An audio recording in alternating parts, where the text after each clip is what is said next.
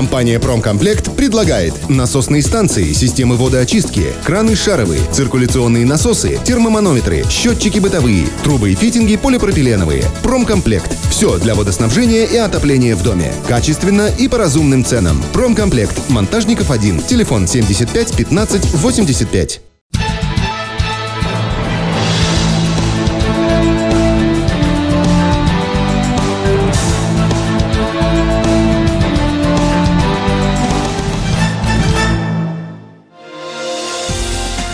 Главные новости среды, 24 февраля в программе «Наше время». В студии Юлия Гафарова. Здравствуйте и коротко о некоторых темах выпуска.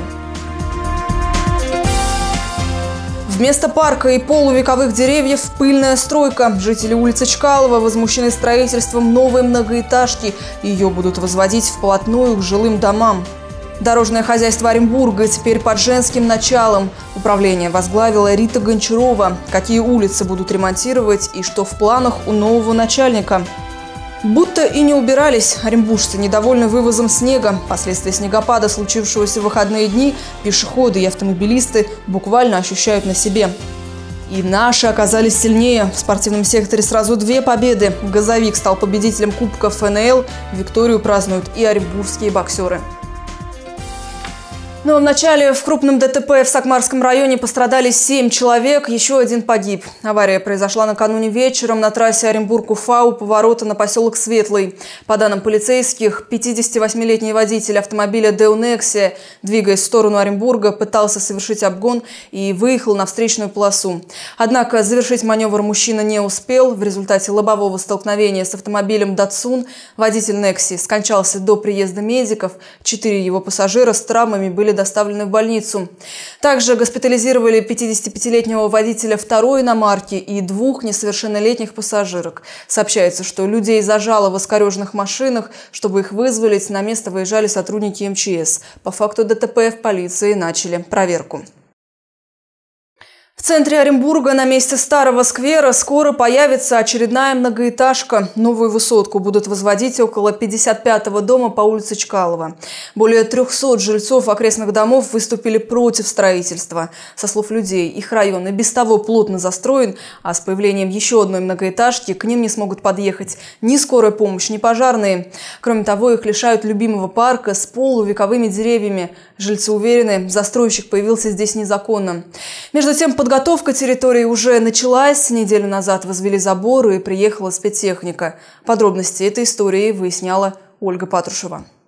Вот эти деревья, которые возле моих окон, и цветы там, и дуб поливали, выхаживали с внучкой уже 5 лет. Он только начал, прихватился там. Сама Карапова ходила, разговаривала, просила его. Они нам сделали загородки, чтобы машины там не ездили. Надежда Андреевна и ее соседи почти полвека потратили, чтобы превратить этот пустырь в центре города в райский уголок. В середине 90-х даже сражались с предпринимателями, потому здесь до сих пор нет магазинов. В нулевых с чиновниками за право официально дать этому месту статус парк. Но сажать деревья не разрешили. Мол, подземных коммуникаций много. А неделю назад к ним нагрянули неожиданные гости. Они заехали на нашу детскую площадку, выкорчевали оттуда скамейку, которая вот площадка была поставлена летом 2015 года. Новая совершенно. Выдернули эту скамейку. Трактор, вот видите, он все тут расчистил, но уже заново снег выпал. Но тут все было расчищено, они готовили ее к демонтажу, эту площадку. Такой наглый визит не мог остаться незамеченным. Возмущенные жильцы вызвали полицию. Тогда их и ошарашили. Сквера здесь больше не будет. Будет строиться дом. Администрация разрешила. Согласно этому разрешению планируется постройка 18-этажного жилого дома со встроенными нежилыми помещениями на первом и втором наземных этажах. То есть на 18 этажах будут жить люди, и 2 этажа дадут под офисы, магазины, компании. Мы не знаем. То есть автоматически у нас не будет здесь ни парковочных мест для жителей. Даже для детей это будет предоставлять опасность, потому что будет постоянное движение здесь. В ближайшие годы им предстоит жить на стройке. Именно жить, потому что от забора до подъездов несколько метров. А значит, пыль и шум обеспечены на круглые сутки. Кроме того, люди боятся остаться без тепла и воды. В этом плотно застроенном районе коммуникации, со слов жильцов, уже не справляются. Сотни человек полагают, их обманули. Либо застройщики и бумага липовая, либо чиновники, которые все это допустили. Я боюсь, что мои окна вот с 8-го этажа выходят на этот дом. И что я не увижу ни света белого, и воздуха мне не хватит. Ни мне, ни моим детям, ни внукам. Гулять негде, дышать нечем. У нас не так давно горела квартира вот там. Пожарная машина подъехать не сможет. Скорая помощь без конца стоит около этих подъездов. Живут в основном пожилые люди. Подъехать не сможет. Спустя неделю, отойдя от шока, люди начинают коллективно решать, что делать дальше. Прокуратура, администрация не исключают, возможно, и президент ради того, чтобы вернуть свой парк, готовы на многое. Ольга Патрушева, Дмитрий Примачек. Наше время. Нам удалось получить комментарий от администрации города. Начальник департамента градостроительства Сергей Бринев подтвердил, действительно, в конце 2017 года на улице Чкалова появится новый 18-этажный дом. Жильцов соседних высоток он поспешил успокоить. Все нормы застройщикам будут соблюдены. А вот на вопрос о выборе места для будущего дома глава ведомства ответил, что новостройка подчеркивает статусность одной из главных улиц. Основной фронт сформирован из 9 этажей. Сейчас это, так скажем, 121 серия, но уже устаревшие фасады многоликие в связи с тем, что каждый остеклил свой балкон как мог. Вот, в принципе, то, что видят гости нашего города. Все это, конечно, можно и нужно как-то скрасить, сгладить великолепием клумб, фонтанами и так далее, и так далее. Но в любом случае город формирует архитектура именно зданий. У оренбургских дорог отныне женское лицо. Начальником управления строительства и дорожного хозяйства администрации города стала Рита Гончарова. Напомним, несколько лет она была заместителем Михаила Середина, и после того, как тот покинул свой пост по собственному желанию, заняла его место. Надо сказать, что оренбуржцы к таким кадровым перестановкам отнеслись с юмором. В интернете, к примеру, заговорили о женском почерке и розовой разметке. Однако сама Рита Гончарова дала понять, что шутить не намерена. В дорожном деле она больше 6 лет, так что долго осваиваться на своем месте ей не придется. Как изменятся городские улицы, сегодня новый начальник в эксклюзивном интервью рассказала моей коллеге Екатерине Киселевой.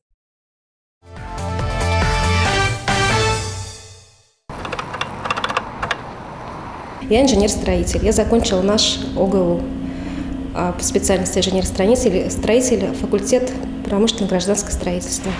И я все время работала по профессии. А с дорогами стала заниматься 6 лет назад, когда пришла работать сюда, в это управление. Я считаю, что нет должностей мужских или женских. Все зависит от профессионализма, от отношения к делу, как ты видишь это дело, как ты хочешь его сделать. А мужчина, женщина – это, наверное, уже как-то вчерашний день.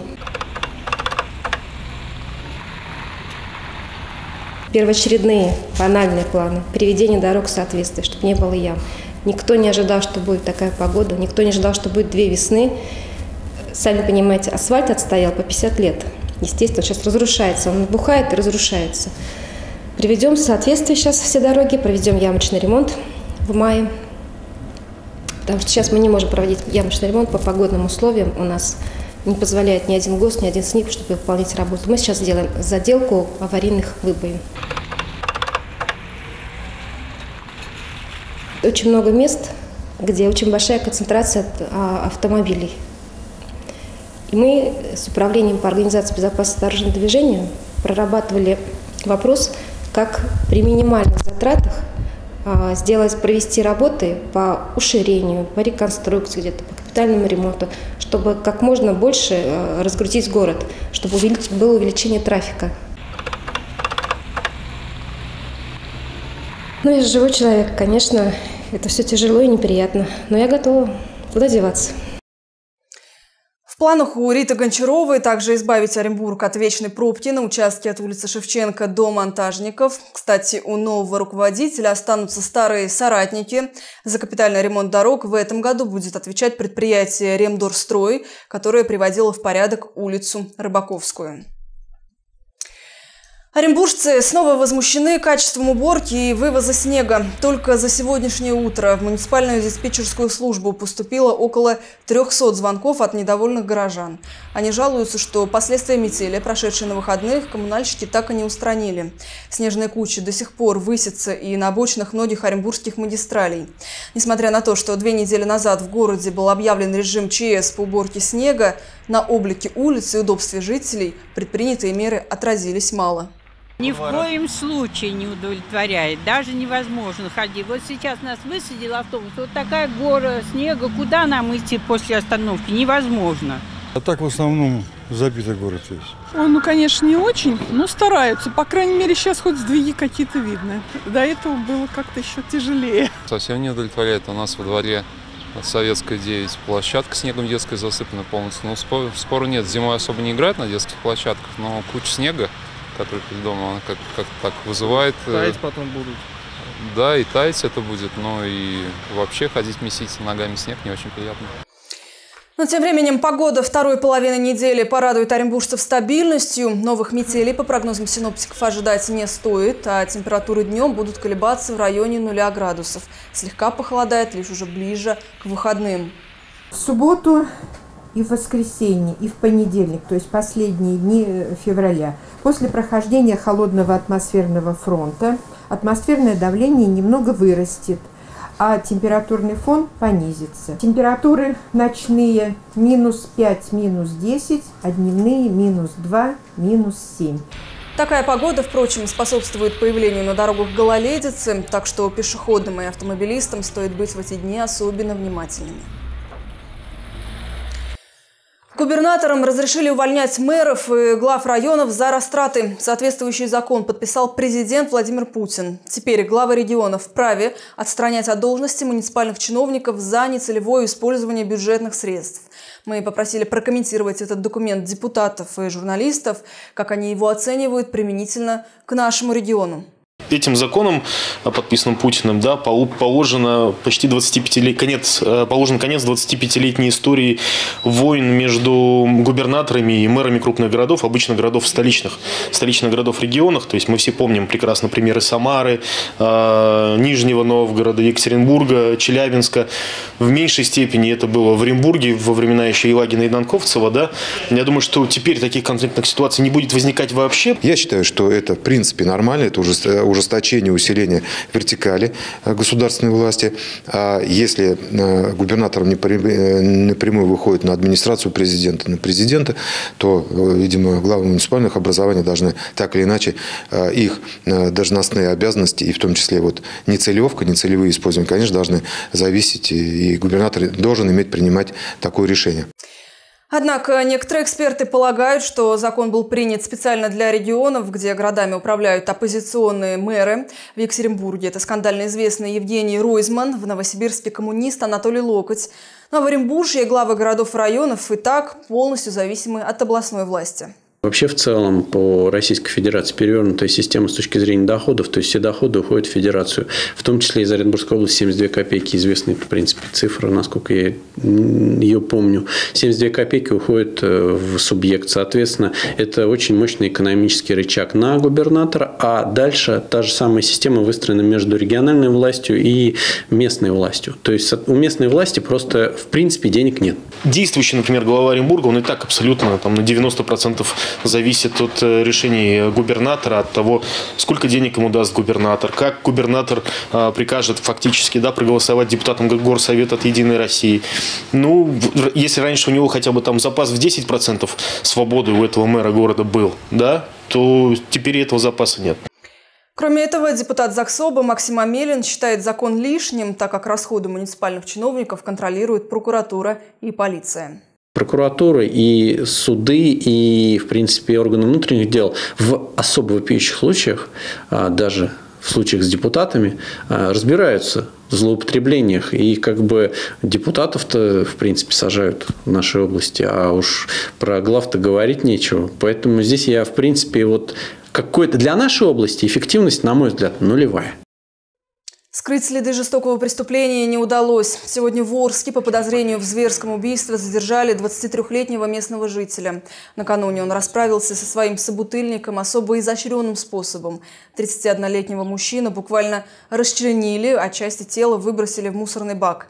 На человеческие останки случайно наткнулись местные жители.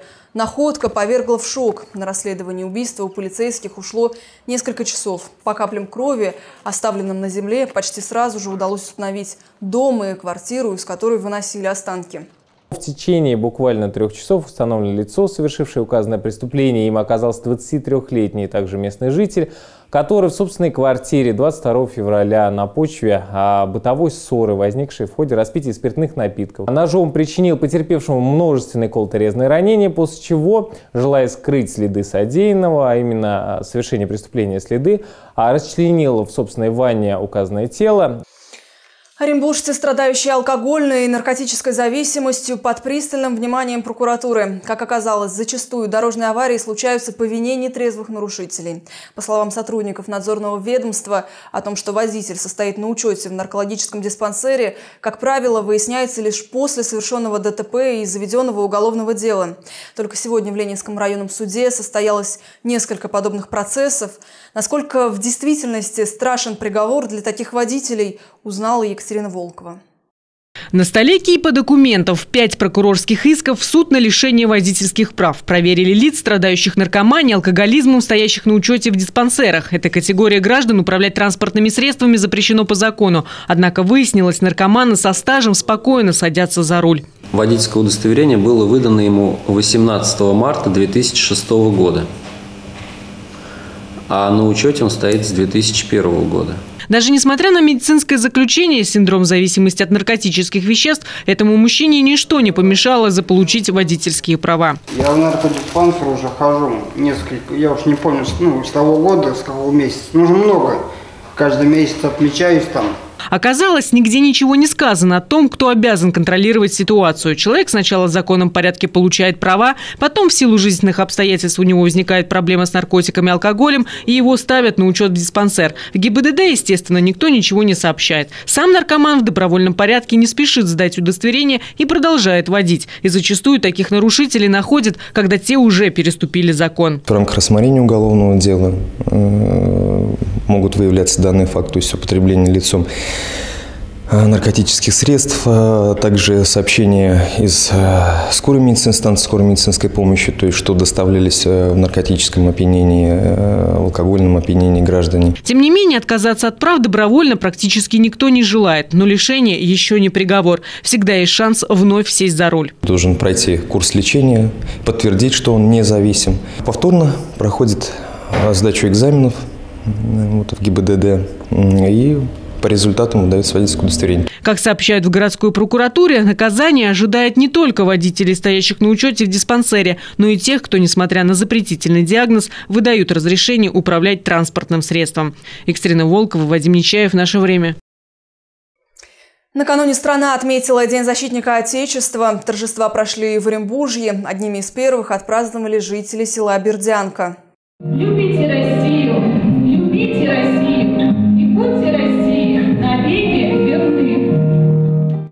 Территориально Бердянка входит в состав Оренбурга, хоть и находится за десятки километров от города.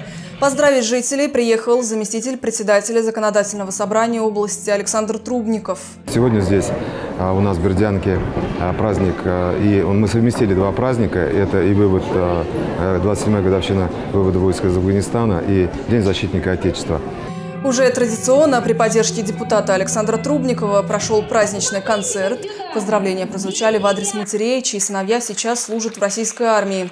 Им и ветеранам, служившим в горячих точках, вручили ценные подарки. Я искренне полагаю, что патриотизм – это та основа нашей государственности, основа нашей идеологии, та, которая, в общем-то, позволит нам сохранить свою идентичность и остаться независимым, уверенным государством. И любовь.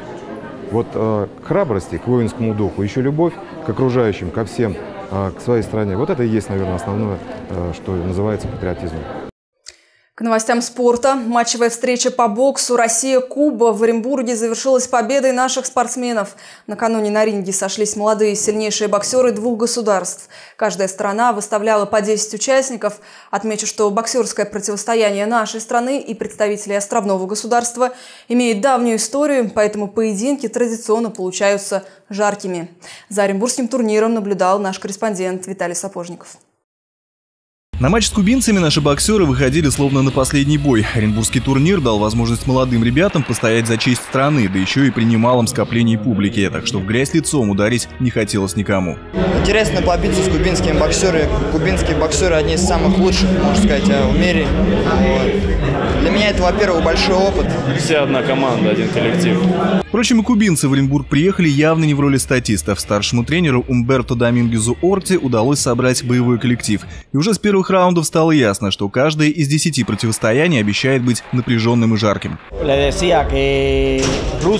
История развития бокса в России и на Кубе очень похожа. В этот раз я считаю, что каким бы ни был результат, победит все-таки дружба. По регламенту соревнований за победу в каждом поединке команда получала по 2 очка, за поражение и ничью – 1. Участников разбили по 10 весовым категориям. Оренбургский турнир – отличная возможность для молодых ребят громко заявить о себе. Вспоминаем предыдущий турнир, и после нашего турнира 3 человека, участвующих здесь, спортсмены из Кубы, стали чемпионами мира в своих весовых категориях. Причем один из наших боксеров, который сейчас вышел на ринг, он победил будущего чемпиона мира. В упорном противостоянии победа все же досталась хозяевам турнира. Молодежная сборная России выиграла со счетом 15-13. А уже в ноябре Оренбург вновь примет статусное боксерское соревнование. На нашем ринге пройдет чемпионат России. Виталий Сапожников, Дмитрий Примачек. «Наше время». Оренбургский газовик тоже пополнил коллекцию трофеев. Накануне наши футболисты выиграли Кубок футбольной национальной лиги. Турнир проходил на Кипре в рамках подготовки команд к сезону. В финальном матче, благодаря блестящему голу со штрафного в исполнении Игоря Коронова, оренбургский клуб добился минимальной победы над ярославским «Шинником» и взял трофей. Бились, все старались. И за счет старания, за счет того, что именно вся команда хотела победить, мы добились нужного результата и выиграли. Впереди у газовика финальный этап подготовки к весенней части чемпионата. Через неделю команда отправится на последний перед стартом сезона сбор в Сочи. И добавлю, что на данный момент оренбургский клуб уверенно лидирует в чемпионате футбольной национальной лиги и имеет хорошие шансы пробиться в премьер-лигу. Но чтобы выступать, там необходимо провести стадион газовика в соответствии с нормами высшего дивизиона, в том числе увеличить число посадочных мест. Работы на арене уже ведутся. Как пообещал президент газовика Василий Столыпин, новый стадион команда получит уже в июне. Информация об отключениях. Городские электрические сети сообщают, что завтра, 25 февраля, в некоторых домах Оренбурга и Оренбургского района возможно отключение электроэнергии. Адреса, где будет отсутствовать электричество, сейчас на экране. Причина – плановые ремонтные работы. Уточнить всю информацию можно по телефонам 56 83 38 либо 98 48 48. На этом все. Следить за новостями вы можете на нашем официальном сайте www.телеканалрегион.ру. Там же можно найти объявление о трудоустройстве на работу. Приятного вам вечера и до встречи. Компания «Промкомплект» предлагает насосы, задвижки и клапаны, фланцы, отводы, вентили, термометры и манометры, люки канализационные, вентиляторы. «Промкомплект» – все для бесперебойной работы промышленных предприятий. Качественно и по разумным ценам. «Промкомплект». Монтажников 1. Телефон 75 15 85.